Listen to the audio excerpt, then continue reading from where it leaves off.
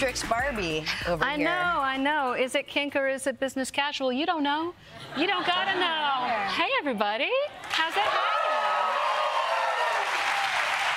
hanging? Hanging a little to the left then. So, okay, you set out to prove that the human body drove human evolution. What did you discover? One of the central things I discovered was that we are garbage at making babies, just the entire species. This is actually a flaming garbage pile. This is the technical term, right? Yeah. So you wouldn't think so, right? Because we have 8 billion people in the world, right? So you think that we are obviously good at popping them out. But no. No, actually, our pregnancies and births and postpartum recoveries are harder and longer and more prone to dangerous and crippling and sometimes murdery complications than they are in most any other primate. Well, except for a squirrel monkey, and we feel real bad for her. But also most other mammals, actually. We do, in fact, suck at this, and that changes how you understand the story of the female body, yeah? That changes how you understand what all this is for. It's not that it is our destiny to make babies, to be fulfilled or something. Wasn't mine. Yeah, no. I mean, I love my kids, but I'm good to be done with that. No, it's more like it's how we do it, particularly as a species, is so bad that there are many fail-safes, there are many things built in to kind of brace for impact. Yeah? Go on. It's more like that. Yeah, that there are ways in which our immune system has adapted because the placenta downregulates the immune system. So, you know, since you don't want to die of infection when you're pregnant, maybe your immune system runs a little hot the rest of the time, right? It may be the case that we breastfeed the way that we do. It may be the case that we have menstruation the way that we do. In each case, because we are actually just trying not to die. Oh, I see. And from what I read, what you found was that all of this medical research and science has been based on the, what do we say, cis male sex at birth.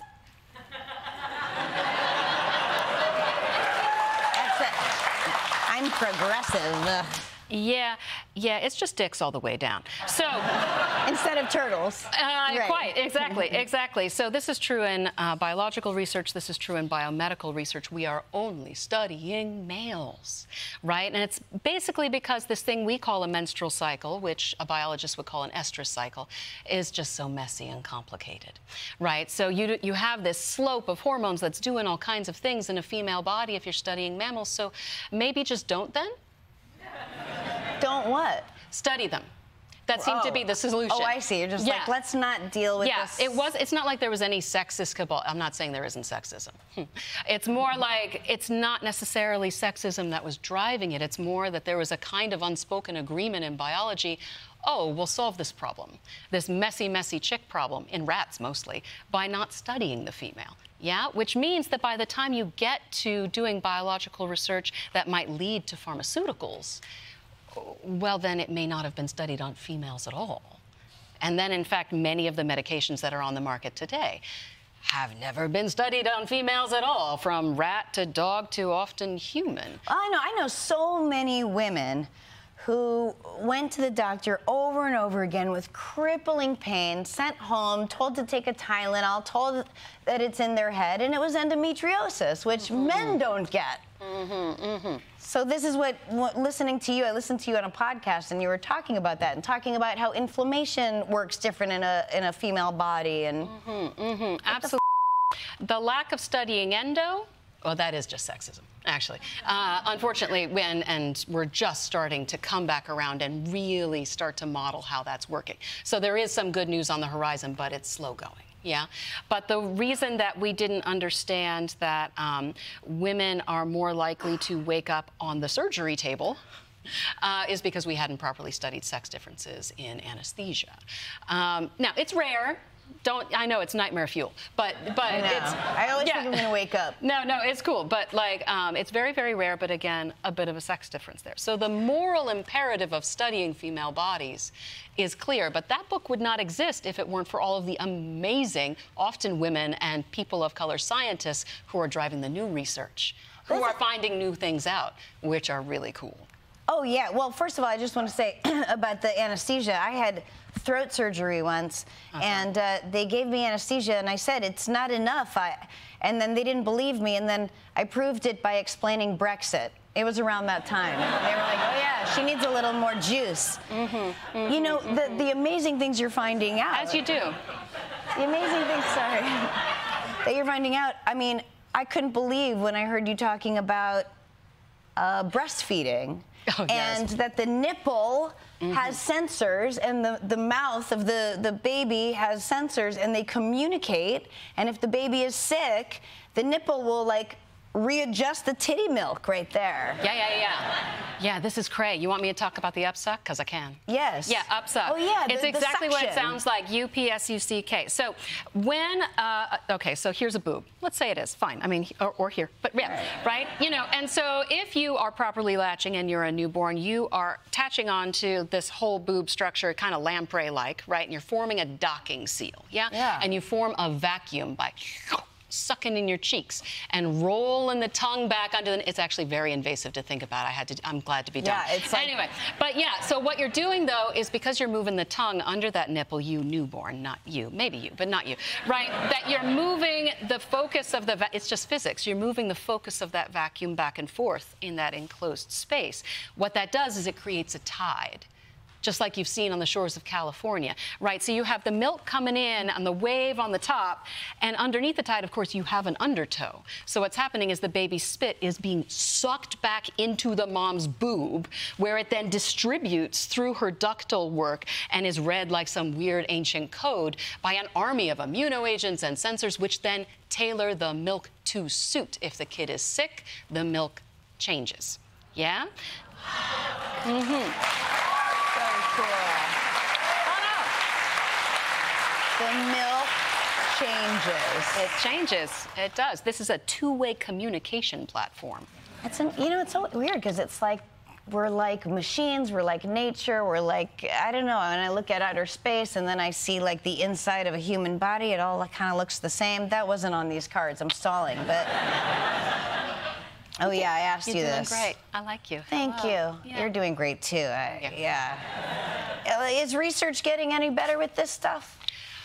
Yes, and that is the absolutely good news. I mean, it's often intergenerational. Yeah, there is some resistance from the old guard. It's not like that's new to science. That's kind of in any industry when you have a social shift, when you have a paradigm shift in understanding what you're doing. So there is some resistance by the people who are giving the scientists the grants. There is some resistance from the old people because it's not nothing to change your mind. What is it to be told that for decades you, maybe a Nobel laureate, in fact, sometimes, you know, were wrong about something? That's actually a hard shift. That's hard to do. There are many older scientists who are leading the guard, but there are some who are not. So that's a thing. But no, new generation coming in, doing all the new science, and it's like the Wild West out there, man. Like anywhere you look for a sex difference in mammals, you kind of find one, right? Which also means that we don't entirely know what's going to matter in the long run, right? You know, because it's new. It's not just cutting-edge science. It's like bleeding-edge science. Right. But it's cool. And it's moving forward. It isn't necessarily gendered. It's gendered in that it's like what your sex at birth is, but like you were talking about the male and female brain and that they're indistinguishable.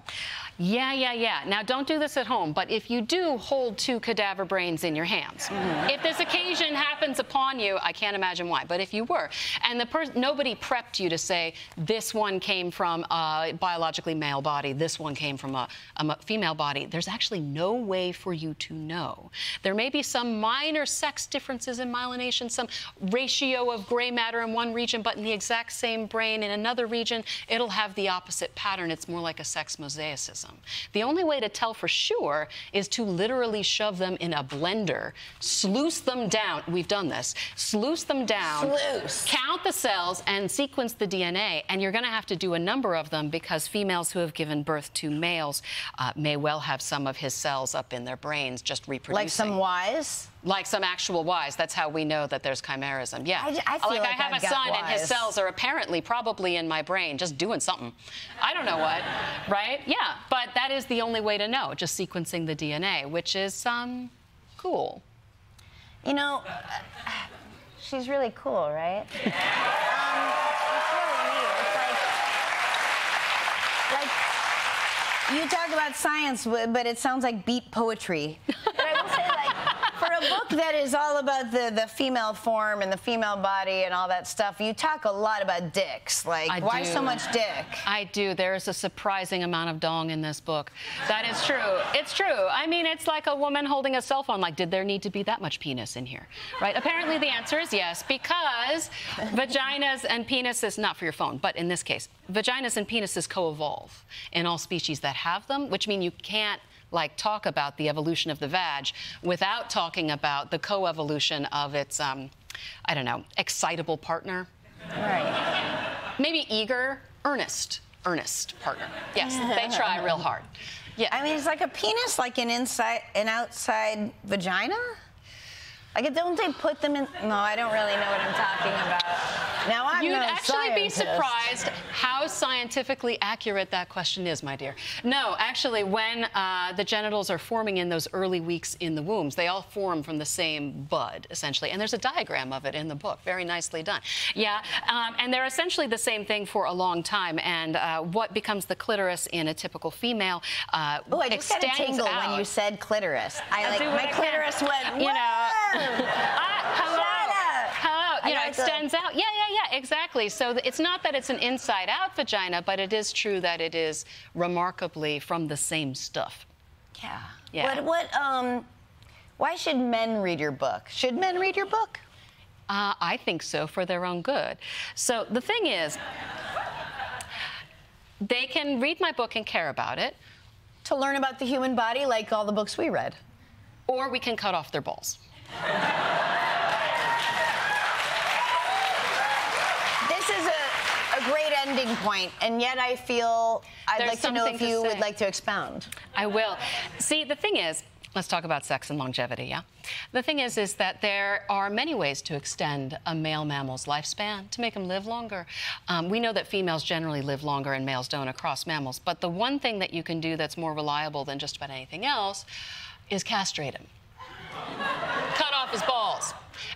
And we know this because we have cut out thousands of balls, okay, for science, right? So we have done rat balls, we have done rodents of all types, we have done dogs. You've probably done that. Well, you paid a guy, but that adds like a year and a half to like a domestic dog's life. Pigs and monkeys and humans. We have the data in humans. The Korean Imperial Court kept very good medical records and had eunuchs. American men in the mid-century who were hospitalized, usually for mental illness, and because the history of eugenics is horrific, were also castrated. Very good medical records. And a Central Asian tradition, too. All of these castrated males lived longer, healthier lives than their regularly bald peers. And I'm not talking about a small gain. It's an average of 14 years. So why is that? You know, your space work is phenomenal. Why are so many men smuggling too little death nuggets? You know, like, why are these the ping pongs of destiny? Why are these the actual grapes of wrath? Yeah. And the answer is, we're not entirely sure. We have some models. Some scientists are doing the work, but this is the actual future of gerontology, figuring out why there are sex differences in aging and why cutting off balls will make men live longer is how we're going to provide better medicine for cis men. And I think we can all get on board here. American men deserve better from Medicare than a mass castration plan. Yes, that's a very good point. I mean, mic drop, right?